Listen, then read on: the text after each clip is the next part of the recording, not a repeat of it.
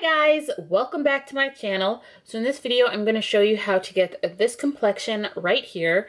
I had planned on doing a very vibrant eyeshadow look, but this eye has been watering since I woke up this morning, so I wasn't about to spend an hour doing my eyeshadow and just have it ruined within 5 minutes because my eye is watering.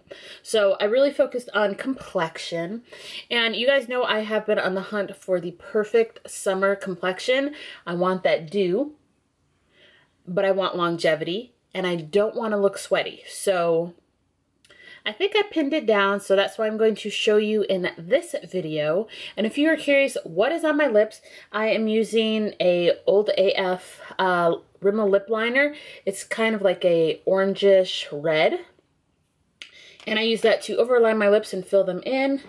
And then I went in with a L'Oreal lipstick in the shade Volcanic, which is this really vibrant tangerine. And then for my gloss, I went in with the Dose of Colors Over the Top gloss. And this is from that Desi Katie collaboration with Dose of Colors. So I'm going to leave it down in the description box to let you know if this makeup lasted. And I am going to post a few photos on my Instagram, so go ahead and check that out if you want to see what I look like at the end of the day. But for right now, if you want to know how I got this gorgeous complexion, I pretty much look flawless. Like, besides my under eyes, I always have issues with my under eyes, but I think I'm having a really good day today. Anyway, if you want to know how I got this gorgeous complexion, then keep on watching. I did use 3 primers for this look, and I placed them around my mouth area for the most part, and I did put the Tatcha on my nose to help smooth out my nose pores. And the reason I use so many primers is because I do have dry skin, especially around my mouth, so sometimes my foundation does get cakey, but using those 3 primers has definitely helped. And then it was a really hot and muggy day, the day I did this complexion, so that's why I'm going in with my Catrice waterproof translucent powder underneath all of my foundation and all that jazz. And it did help combat my oils coming through, and I was sweating that day too, so it did help my makeup stay on. Now for underneath my eyes, I still use these 2 concealers. I use the Maybelline Age Rewind because it is very moisturizing. It doesn't have any kind of coverage, but it definitely has the moisturization I need. Is that a word? Moisturization? The hydration I need. And then I use the Too Faced one because it has the coverage and the color correcting properties. So that's why I mix them. And I place it under my eyes, as you can see, and on any darker places that I have hyperpigmentation on my face.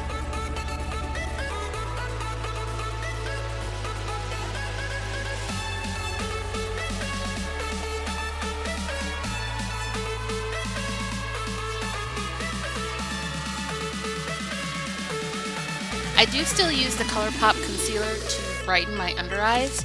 The only thing I've changed is to keep it near the center of my face, because I realized that when I bring it out to the sides of my face, I'm making my head look bigger. And I'm not trying to do that because I already have a really big head. So when I place the concealer underneath my eyes, I am trying to keep it near my nose now. Now it does, you know, spread after I blend it, but it's not very bright on the outer part of my face like it was before when I was doing my complexion. So I have been, you know, testing out different ways of doing my makeup, different techniques, different products. So this is just version 2.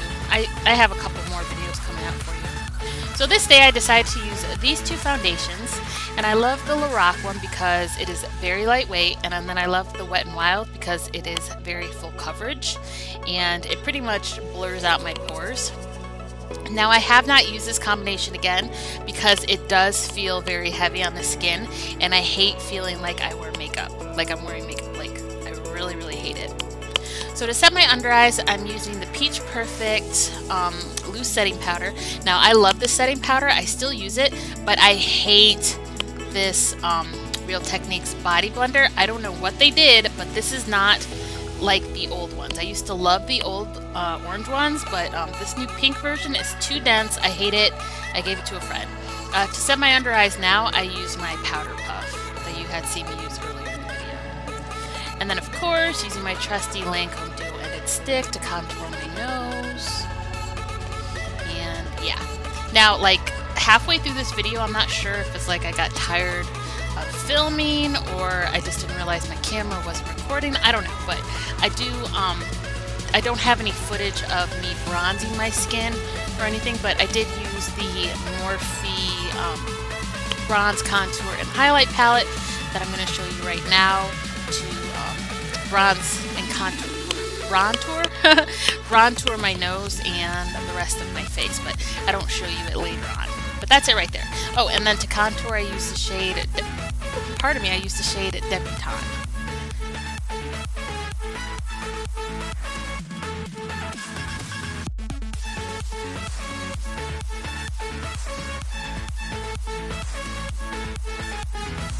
So to contour my double chin, I used the Smashbox Studio Skin Dual Ended Stick, and this is in the shade 1.2. I actually found this at TJ Maxx. It was a great find because I love it.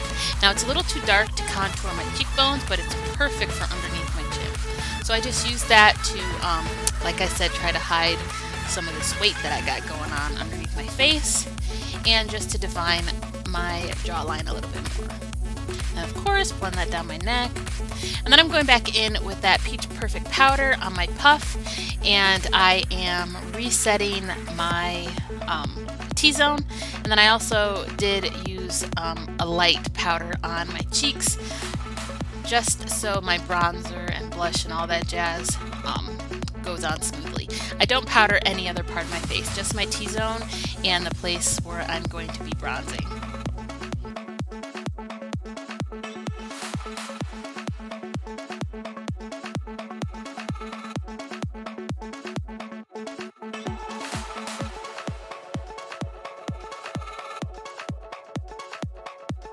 Now a great tip if you want your makeup to stay like all day, like if you need it to stay like 12 plus hours, use your setting spray throughout your makeup routine, especially when you're baking. It will turn your face into concrete, like nothing will move.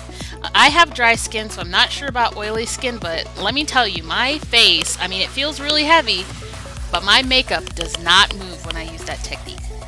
Alright, so this is where I lost a few clips. I don't know if it's because my camera turned off and I didn't realize. I don't know.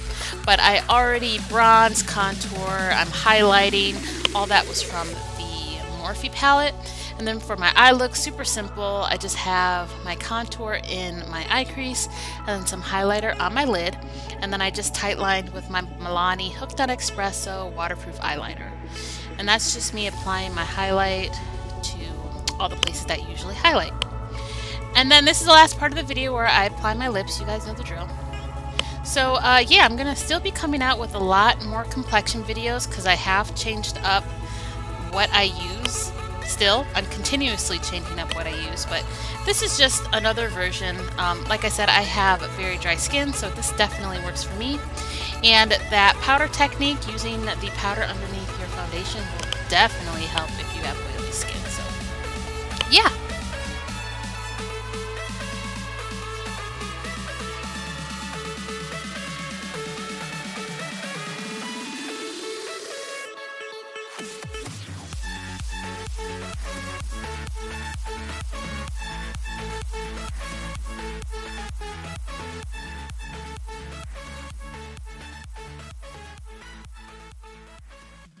Okay guys, that's it for this video, and I hope you liked it. If you did, give me a big thumbs up and press the subscribe button down in the description box so you don't miss any more content from me, and I hope to see you in the next video.